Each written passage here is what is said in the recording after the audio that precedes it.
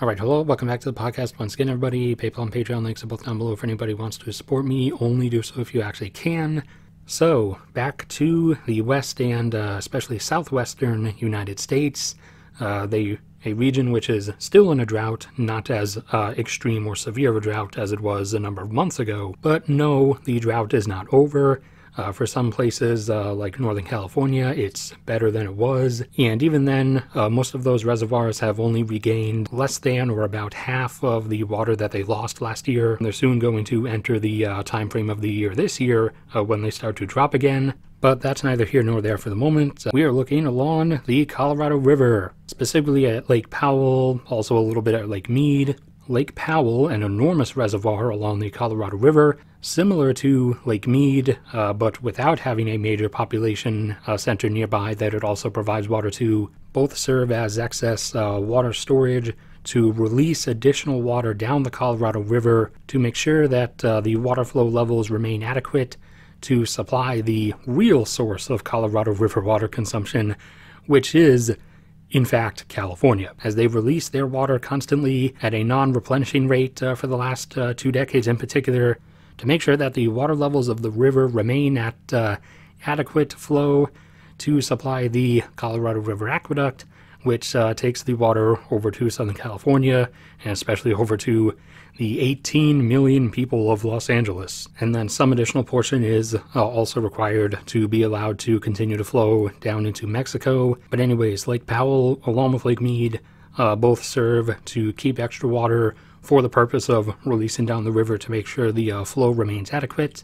And Lake Powell and Lake Mead, like most other reservoirs and rivers, go through cycles through different periods of the year where they regain some water level versus where they lose it, based on seasonal and annual patterns of rain, snowmelt, evaporation, and stuff. But in general, overall, they've both perpetually been losing permanent water level over the course of time throughout the last 2 decades or so, losing more most years than they regain. And so even during the past couple months of drought relief, Lake Mead has remained relatively flat, as it normally does up until this point.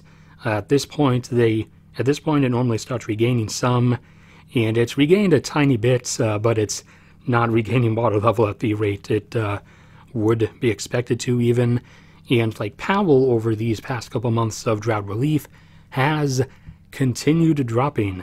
When we last spoke about it, they were down to about 3,540 elevation feet of water level, as the U.S. lake system is measured in elevation feet, or how high the surface of the water is above sea level. At full, Lake Powell would be at about 3,700. Its deepest point, right behind the dam, goes all the way down to like 3,200. However, like every other reservoir, it's not some perfectly rectangular swimming pool. It has branching arm segments that go off of it, which are very dried up and near empty at the moment. And once you get rid of the wider area volumetrically, and you're down to just the central canyon or central channel that's only like 1,000 or a couple thousand feet wide, then, you know, it's kind of game over. So last time it was down to 3,540 elevation feet, which had it down to about only 30 or 29% of its total capacity. Now it's continued dropping and is almost all the way down to 3,532 elevation feet, which has it down around only 26% of its capacity now.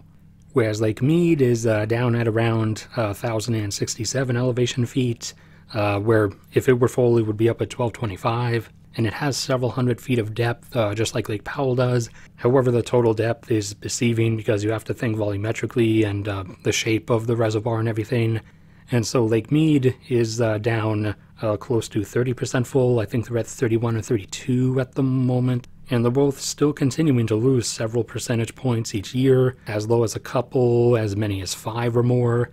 So there are only a few more years left until there's going to be an actual problem. And the inner turmoil of internal mass migration within the U.S. is going to start getting triggered with people leaving the West and the Southwest. As that region, climate-wise, precipitation-wise, it was not meant to have the number of people in it that currently live in it, nor was it really meant for mass farming.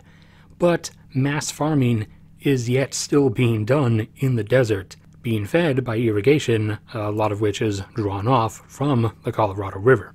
So also the eventual loss of that section of food production is going to bring about its own problems along with it. But that's the end of this quick summation for now. So thank you everybody for sticking around and listening. Like if you enjoyed, subscribe if you haven't already. There's also plenty of other episodes you can listen to. Not all of them are time frame specific. If you want to support me, PayPal and Patreon are both down below. Only do so if you actually can. You can go subscribe to my Cats channel if you want to support me for free. And also if you want to get to watch, less depressing stuff. But that's it for this time, so no matter what happens to me, may God bless and protect all of you, and I will see you all around next time.